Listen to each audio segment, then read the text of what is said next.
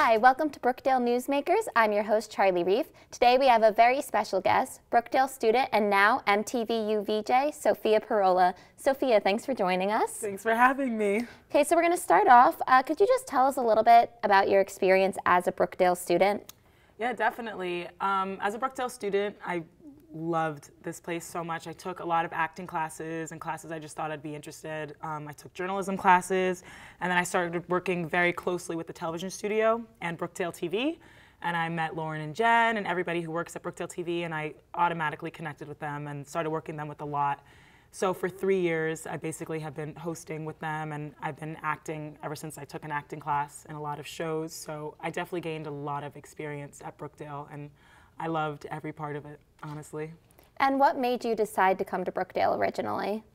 So originally, I was actually supposed to study at Westchester University in Pennsylvania and study in mathematics and be a math teacher and room with my friend. And then my dad, like 2 months before the semester started, told me I was going to go to Brookdale, which I wasn't happy about. And at first, I wasn't crazy about it because I didn't know anyone. And then I took an acting class, and then I fell in love, and then I met a bunch of people. So at first, I wasn't as happy to start taking classes at Brookdale, but then I really loved it. And how did you come to be the new MTV VJ? So I found out from Lauren and Jen that we were going to have auditions for the next MTV VJ at Brookdale.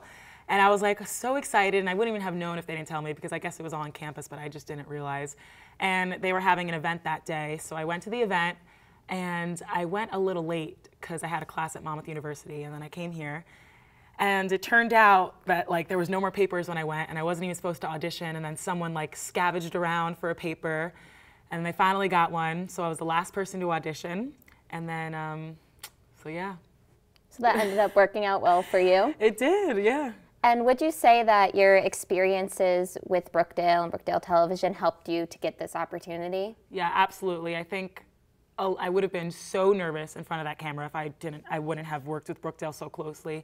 And not only has Brookdale TV really prepared me for that part, but in acting in general, because in acting you have to learn to transition, and basically being a host is acting, you're performing. So I think a combination of Brookdale Television and also a lot of acting with John Bukovac has really prepared me for being the next VJ. Okay, and what does being this MTV VJ entail exactly?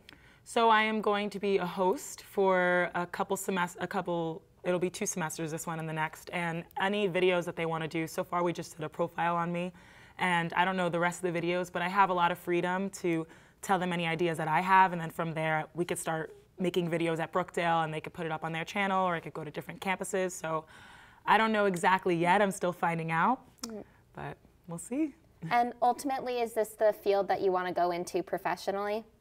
I think my first choice is always acting. I would love to be an actress for theater and film, so that's definitely my first choice. And I think that in doing this, I'll definitely meet people, and and hopefully it'll put me in that field even more.